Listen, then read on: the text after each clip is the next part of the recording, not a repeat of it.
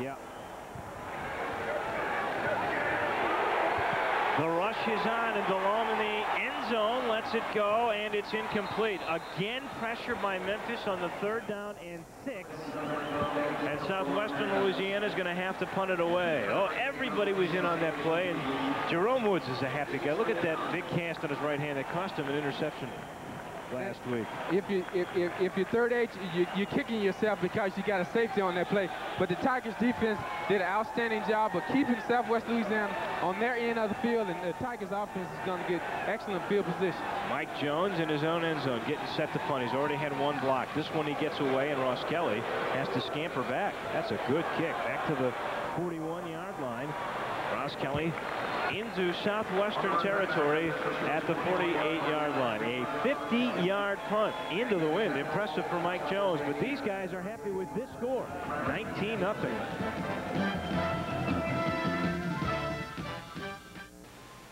If you're thinking of selling your home, there's one important thing you should know. There are more than 8,000 homes for sale right now in Memphis and Shelby County, and just one little symbol that can keep your home listing from being lost in that crowd. The River Oaks 10K symbol on your for sale sign tells every realtor in the Memphis area that River Oaks offers a $10,000 bonus opportunity if they sell your home faster. And when your house moves faster, so can you. Ask River Oaks about our 10K plan today. I've been chosen by some of my fellow egg farmers to tell you about some special eggs. They're called Good News eggs. And they're special because they come from hens we feed an all-natural diet that's low in saturated fat. Now, it seems some people like Good News eggs because they come from these specially fed hens, while others seem to like them because they taste so good. All I know is people seem to like them. Produced by Russ Dunn Farms. You're a good egg, Russ Dunn.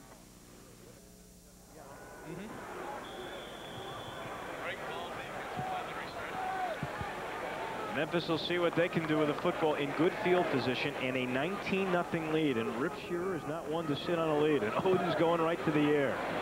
Oden over the middle, picked off. Right back to Southwestern Louisiana and right at midfield. And it didn't take long at all. That interception made by Brett Jackson, the cornerback. Jackson, a very good player, and he shows you why there. He's the returning drop back pass for Bernard Oden. Looked like the ball is going to be tipped. An excellent job by Brett Jackson, young man who had 2 interceptions last year, and he's the only returning starter in the secondary for the Raging Cajuns. He was looking for Q, Quitman Spalding, and I don't think he got what he needed onto it. There's the turnover story, and it's sloppy. Not a very good offensive game when you look at the turnovers. Well, you really don't want to have that. Your keys were that Southwestern Louisiana have to take advantage. Memphis sure had. Big pressure by Jesse Allen, and DeLome's going to lose 10 yards. We said during the first couple of games we hadn't mentioned his name much, but he's having a coming out game tonight, and excellent pressure. What the Tigers are doing, they're pitching their guys on the inside, and 23, he just missed his block, and Jesse Allen gets the quarterback, wraps him up, and do what any good linebacker would do, put the quarterback on the ground. The fullback did not pick up the blitzing linebacker Allen, his first sack of the year. Oh boy, and it was a loss of 14.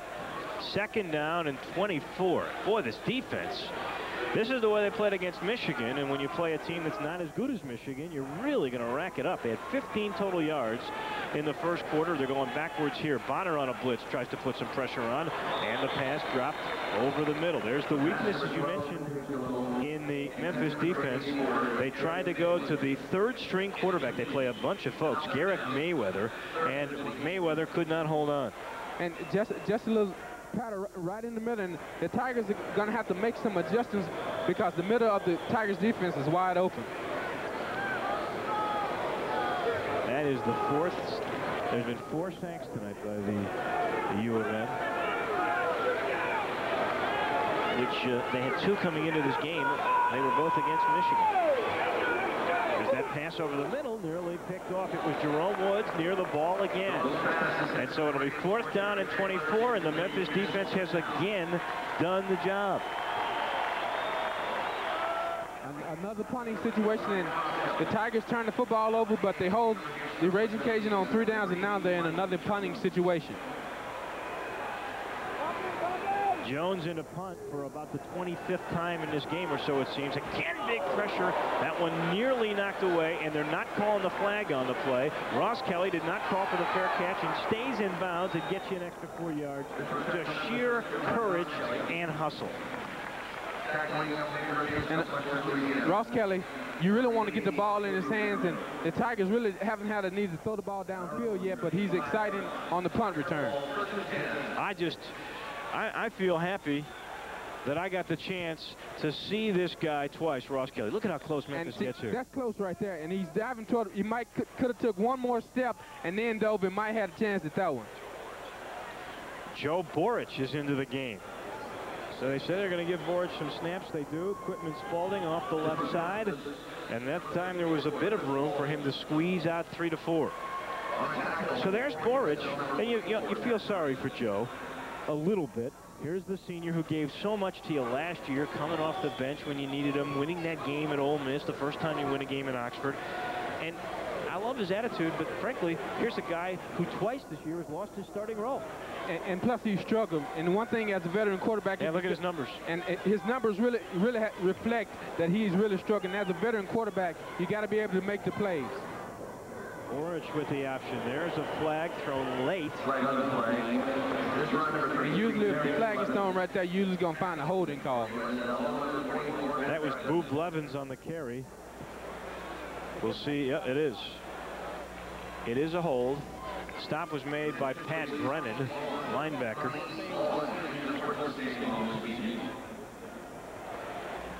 So instead of 2nd and 7, they'll march it back 10 yards from where the infraction took place and give the Tigers another down, as Nelson Stokely has elected to take this.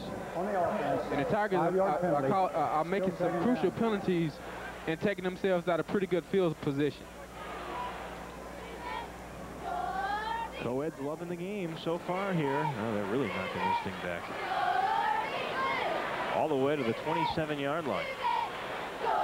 Tigers have to go to the 45 for a first down. And what Joe needs to do is just get some confidence, have a lot of poise, just use the same mechanics that he had last year, and that's going to get him back on track. But he has to keep his confidence. 2nd and 18.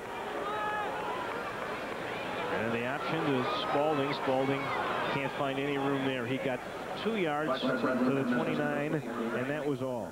Stop made by Britt Jackson again, quarterback. Yeah, it's interesting about these defensive backs. Their offensive line is so big. Their DBs average about 5'8". They're tiny, but they're tough. And what they're doing, they're coming up on the speed option, on the read option. What the Tigers are doing, they're faking the dive option and going to the outside, but the Raging Cajun are sending the secondary. What the Tigers do on the option play, set up an option pass, and that'll get the Raging Cajun out of that defense.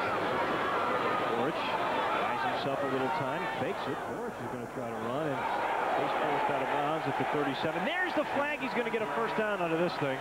That's a break. It was Goff who came over, and Goff should have stayed on his feet and not made the hit, and Memphis would be punting, and instead the Tigers' drive is going to continue. And that's the thing you got to look for, Joe. He's got to be smart. He didn't see anything. He started to run, and then he was hit out of bounds, so that's going to cause a penalty. So he's going to be he faked him out to get himself a couple of more yards, and then he's going to get bumped out right there. And as you can see, he's out of bounds. So he really helped the team in not making a bad pass, but being smart and pulling the ball down and trying to get some yards. R.C. Louderback, the referee, said clearly Marlon Goff. Late hit, personal foul, 15 yards, automatic first down, spotted in southwestern Louisiana territory at their own 49. 4.5 left to go in the first half. This time the dive straight ahead to the fullback doesn't fool anybody, particularly Joseph Evans. Evans, the defensive end on the left side. Evans got about 1.5 yards. That's all. 2nd down and 9 coming. These young fans like what they see. You know, it's a new generation.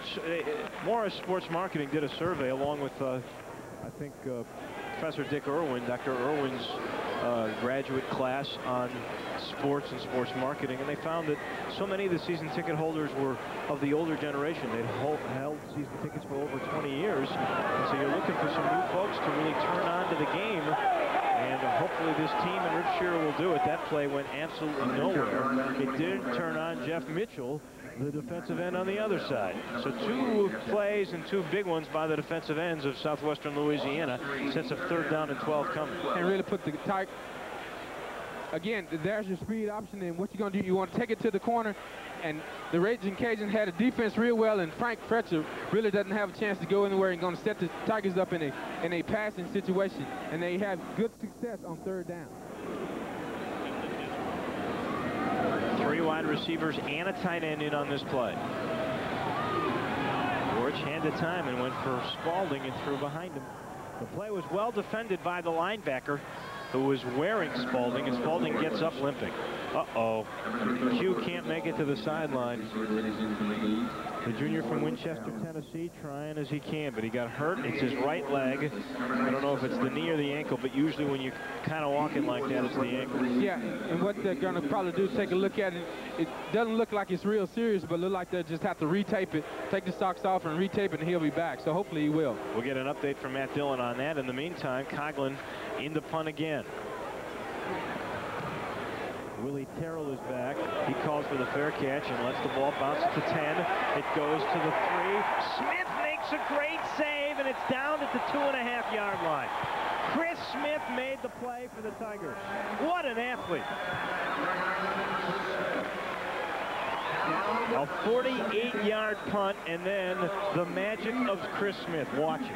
And this is just a true athlete who's doing a good job. He's hustling down the field. He couldn't pin the ball, but he knocked it back out the end zone, and Dan Bunn is right there. And for Coughlin, who struggled last week in Michigan, had a couple of shanks, had a couple of poor kicks, but tonight he's having a very good night, and the special teams is playing well. Well, even at Michigan, when he had the bad game, he had the 1 shank for 11 yards and another punt for 16 yards. He did pin Michigan inside their 20 3 times in that game, so he was a bit inconsistent. Tonight he's just been marvelous. This is the 2nd time that they've been inside the 3-yard line on punts, and this time the guard on the left side, maybe it's the tackle, jumped out too soon. Looks like he'll have procedure on the Raging Cajuns. So move that ball from the 2.5 to about the 1 1/4 and look for a safety, because everybody's coming. I got the feeling. And one thing you want to do, you want to keep the offensive team on their side of the field, and the Raging Cajuns have been on this end of the field all night. First down, officially 11 yards to go. It's spotted just outside the 1-yard line. You get a good look down there from our field camera. You see the tension going on there, too.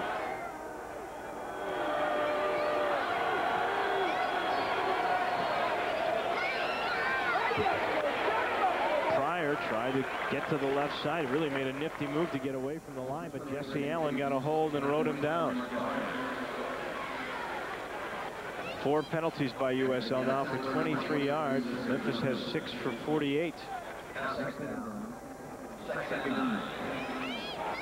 And one thing for the Tigers, you don't want to see all those penalties, and you've seen some crucial holding penalties. 2nd down and 9.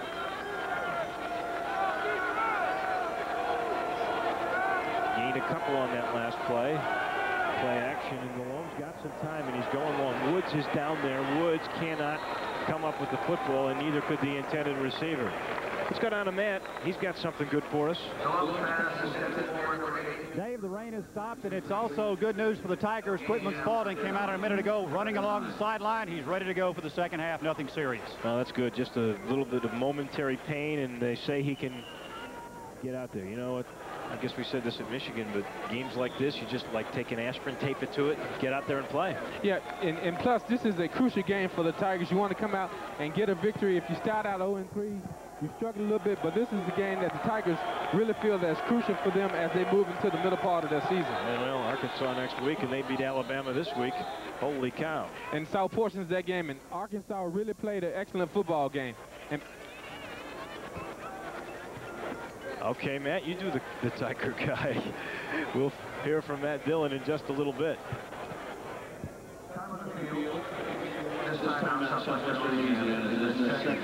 2 minutes, 9 seconds left to go in the half. 19-0 Memphis. A 3rd and 9 is coming at the 4-yard line of Southwestern Louisiana, and the Cajuns think that maybe they ought to think about it.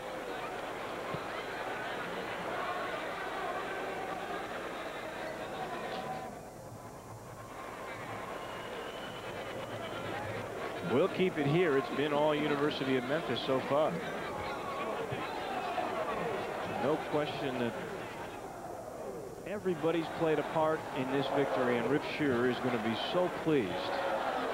I think after this game, if this continues, we're talking like this game is over. There's still 30 minutes, actually 32 minutes and 9 seconds to play. Well, with the enthusiasm of the defense and the offense being very consistent, I don't think you're going to see the Tigers put their guard down, and plus they want to get the victory under their belt. They struggled in the first 2 losses, and this is a game that they want, especially being their home opener. So here's 3rd down and 9 after the break. The long play action just hurls it away. Well, I don't know if it was the pressure or if the Lom is just hearing footsteps because of pass pressure, but that was not what Nelson Stokely meant when he called that timeout. That was a wasted TO, although they still have 1 left, and they're probably not going to get the football back in the first half. Right, but you make a good point. You call a timeout, you want to run a good play, and DeLong really couldn't get his feet set, and they put him in another punting situation, and the Tigers will come out in good field position. Ross Kelly standing at the Southwestern Louisiana 45. No pressure this time. They played for the return. So here comes Ross Kelly. There's an alley down the right side, and Ross Kelly will take it down to the 22-yard line. That punt, 31 yards, and Ross Kelly with about a 12-yard return. So that's a net of about 19 yards. That's a great play for Memphis. Exactly. And what you do, you keep the opposing offense on their part of the field, put them in a punting situation. You block one tonight, and the punt is going to be conscious of that, so you want to try to get the ball out as clear as possible, but the Tigers get the ball, get a good return, and they're at the 22-yard line, and they can come out of this with a touchdown or a field goal. Joe Boric stays in, and we presume that he's just getting some work. There's a great move by Frankie Fletcher, and Fletcher bursts through to the 14-yard line, and a pickup of about 7 on the play. Chucky Woodall, the linebacker, made the stop. Actually, they'll give him 9 on the play. They spot it all the way down to the 12.5. And Coach Shearer wanted to give Frankie Fletcher some more time, Chris Reeve and Frank Fletcher, so he's really trying to get them in the football game. Boric on the keeper that time on the option, picks up the first down, gets it to the 10-yard line. It's either going to be first and goal or first and 10. We'll see exactly where they spot it. It looks like they're going to spot it outside the 10, so Boric will have some room to work with. And Joe calls timeout. 1:07 to go. The Tigers want to be sure that they call the right play and that they're aware that they've got to use time management now with only 1:07. And plus, going into halftime, if the Tigers can get a touchdown on this play, you really can start to close the door on this. So you're going to the halftime lead with a 26-0 lead. You want to come back, don't make turnovers, be conscious of your penalties, and just get this win under your belt. So you really want to play smart football, and Tigers call a timeout, hoping to get a score and not turn the football over. Crowd on hand, really pretty good considering the weather. Their first look at this Rip Shearer edition of the University of Memphis Tigers. And he wanted to bring an exciting part of football to Memphis, and he's done that with offense, special teams, and defense. Spalding was in and has come out. Frankie Fletcher is in the game. Boric again looks back to the staff. I don't know if he was looking at Sparky Woods or Rip Shearer, but now they've got it together. First down and 10, and they spot it at the 11, so he's even got some room to work with inside if they get it down to the 1. Boric checking off. Boric on the keeper again. Suddenly Joe Boric wants to be an option quarterback. Gets that ball down to the 7-yard line. That's a pickup of about 4. Damian Mason, the strong safety, made the stop. And what the Tigers are doing, they're like they're going hurry up.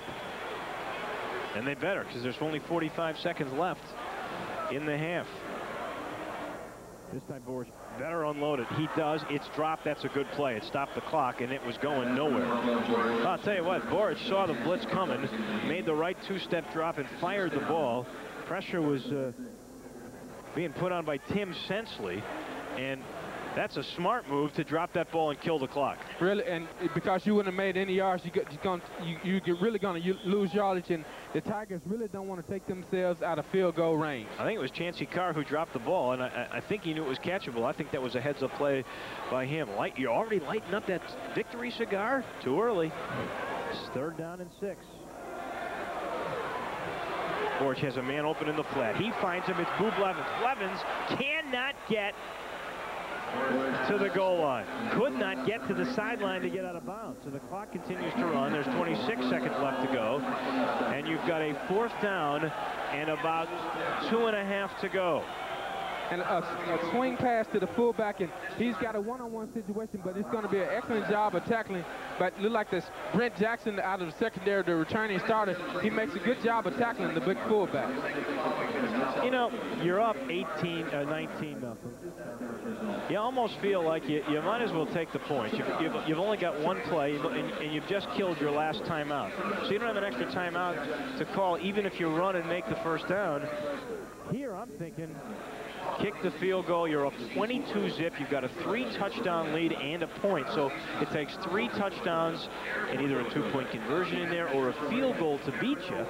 I put the onus on them. I take the points right here. And I think that they will. The Tigers in that situation really want to stop the clock, but you make an excellent point. You don't want to lose points. You want to add points. And you're going to halftime with a 22-0 lead, and that forces Southwest Louisiana to come out in the 3rd quarter and really to put the ball up in the air, because they really haven't been able to establish their running game. They haven't figured out whether they're going to kick this ball or they're going to go for it. And I see now they've made the decision, and they're bringing in Drew Paramore, and I think that's the right call. I think Joe Borich was trying to tell him otherwise. There's the Majorettes getting ready to do their halftime show. The Golden Girl there in the middle. It's a complete show when you come to a University of Memphis football game. Halftime has been spiced up this year. Everything's been spiced up. All the parties around the Overton Square tailgate deal Friday nights before the game. Weather kind of got that yesterday. And what this home opener will bring more exciting action to the fans of Memphis, and they're going to want to come out and see this young team play, because they're very talented, but they're in the learning stages of a new offense, and you really have to give them time. The defense will be the first to adjust, but you have to give more time for your offense, because you got the offensive lineman learning a new scheme, and you got the quarterback and the running back who's really got to get on the same page, and really they're going through an adjustment with the #1 quarterback being down, and Bernard Odom really stepping in and doing a good job. Southwestern Louisiana burned their final timeout. Might as well. They don't carry over. Trying to ice Drew Paramore. Paramore's numbers on the year are 1 out of 3. His only field goal, a 26-yarder. He has missed 2 from within the 40 to 49 range. This one, considering the ball is on the 4, will be a 21-yard attempt. Always noticed the way kickers never stand near the huddle. He's been away from everything. Adam English, the holder. The snapper, Brent Armstrong. And now Paramore will try to even up. It's a fake field goal. They give it to Chris Powers, and he's got it. Oh, my, what a play.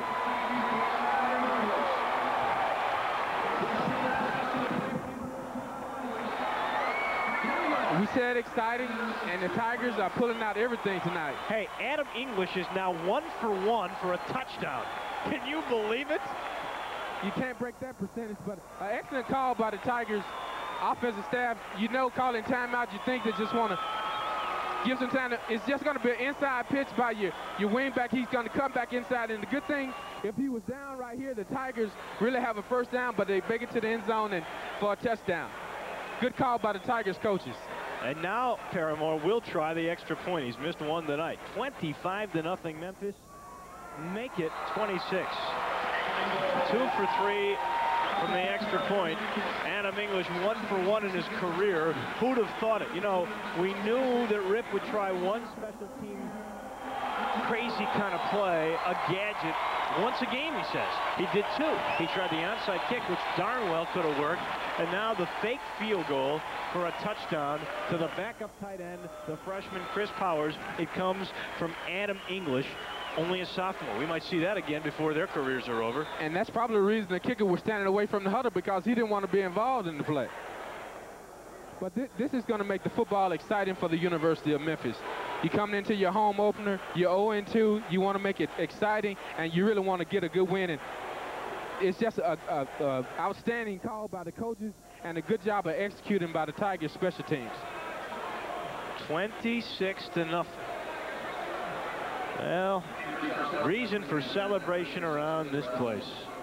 And this team deserves it. It's been a rough start. And they haven't won the home opener in 7 years, so this really is get a monkey off the Tigers' back. Not over yet, but you like your chances at this point. I don't think the Tigers are going to lose the enthusiasm for this game. I really think they want to come out and prove to the Memphis community that they're a good football team, they're a competitive football team, and they're going to work hard. So I think the Tigers are going to be consistent in this game and keeping the drive that they have right now. That's a short kind of a Poochie kick. Terrell has it, and Terrell knocked down at the 22-yard line. 12 seconds left to go. You get the feeling Stokely will just run out this first half. Britton Wilkins, who's been on a couple of plays, made the stop there. Man, we've seen just a little bit of everything here. There was a flag on that play. I wonder if Memphis lined up offsides again. It comes back by the kicking tee. There's Southwestern Louisiana's crew. They've got a lot of spirit, but not much to cheer about. Not much to cheer about right now. It was offsides again as R.C. Lauterbach fills us in. It's the second time tonight. And you really don't want that call. You want to have the enthusiasm on the kickoff team, but you don't want penalties. And I believe that's the 7 penalties by the Tigers tonight, and you really don't want to have a whole bunch of penalties because this game could really be out of hand. This is really a strange kind of game, to be totally honest with you. You think about it, the offense has had some bright moments, and there have been a couple of big plays, but you haven't really strung together that great drive that you really want to see a good offensive team make, and yet you're ahead 26-0. Your special teams have been superb, and your defense has been outstanding. But if you were to talk to Coach Shearer, he would tell you that he would want an all-around football game from his whole football team. And the offensive line, they're going to come around and they're going to gel, but you want the whole phase of your football team to really contribute to the victory. And I think we've seen that in the first half by the Tigers. Boric 1 for 3 for 3 yards, and Adam English 1 for 1 for 4 yards. English with the touchdown. Boric hasn't had one yet this year either. Upman knocks the ball to the 36. Stopped there by Jeff Bazemore. And now Stokely will most likely run this thing out. 6 ticks left on the clock in the first half. The band getting set to play for this team because they're pretty pleased with what they've seen. And I think what Southwest Louisiana is going to do is probably going to take a knee and just get ready for the second half, go in, see what'll work, see what won't work, but really they've really struggled on the offensive side of the football. Oh, big play up the middle by the fullback. Cotton gets to the 50-yard line. That might be their most productive run from the line of scrimmage before Dan Bonner finally knocked them down. What a first 30 minutes of football for the University of Memphis. They did a little bit of everything, and they have flexed their muscles. 26-0 at the break. And I don't think there's going to be much of a motivational speech at half by Rip Shearer. The fans like it, and I'm sure he does too. 26-0 at the break.